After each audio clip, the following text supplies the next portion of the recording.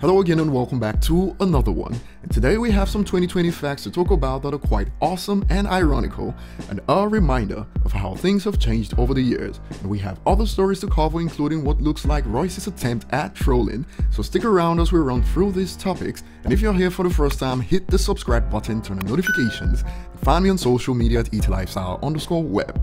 So we'll start with an ironical and surprising fact of Eminem in 2020, and following the official appearance of Eminem and Kanye's latest song on the Hot 100, Eminem has now extended his Hot 100 tally to 13 songs on the US chart in 2020, and this has smashed pre-hiatus Eminem's record and is more of a testament of how the charts have changed drastically. From 1999 to 2004, often regarded as Eminem's peak and factually correct based on his album sales at that time, Eminem only charted 12 songs on the Hot 100 from 1999 to 2004, and in 2020 alone, he's blown past that, and we just crossed the first half of the year. Including feature credits, 2020 appearances on the charts ties Eminem's appearances from 1999 to 2004, both at 13, and I expect younger folks especially to be surprised by this, and I'll break it down. This is all just a testament to Eminem's longevity and the changes the industry has undergone through the years with the rise of digital downloads and now music streaming, and also the fall of radio.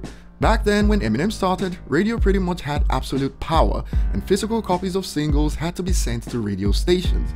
This will begin to change from 2005 with the incorporation of digital sales for the first time thanks to the rise of platforms like iTunes.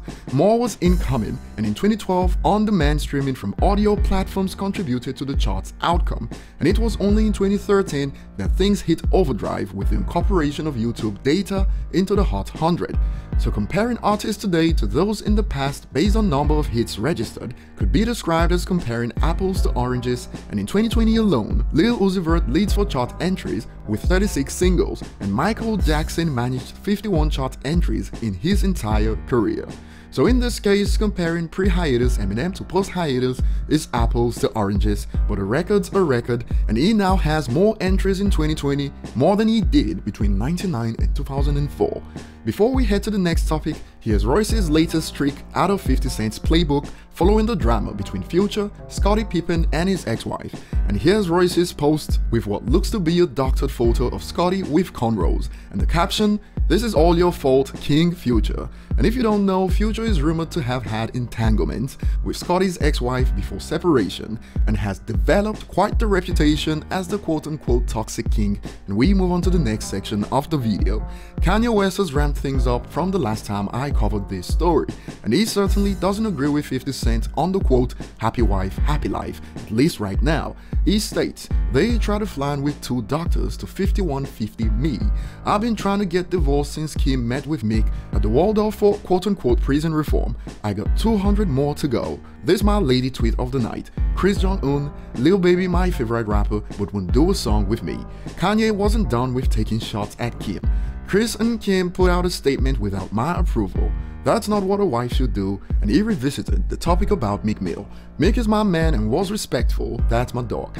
Kim was out of line, "I'm worth $5 billion and more than that through Christ, but y'all ain't listen to MJ and now y'all believe them?" And here's a viral depiction of Kim and Chris heading out to stop Kanye from tweeting, according to a user.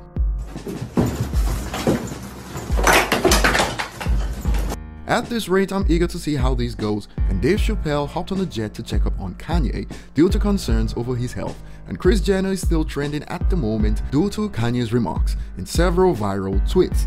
Next up today is about Logic, and recently his collaboration with Eminem surpassed 250 million streams on Spotify. Some positive news following his retirement announcement.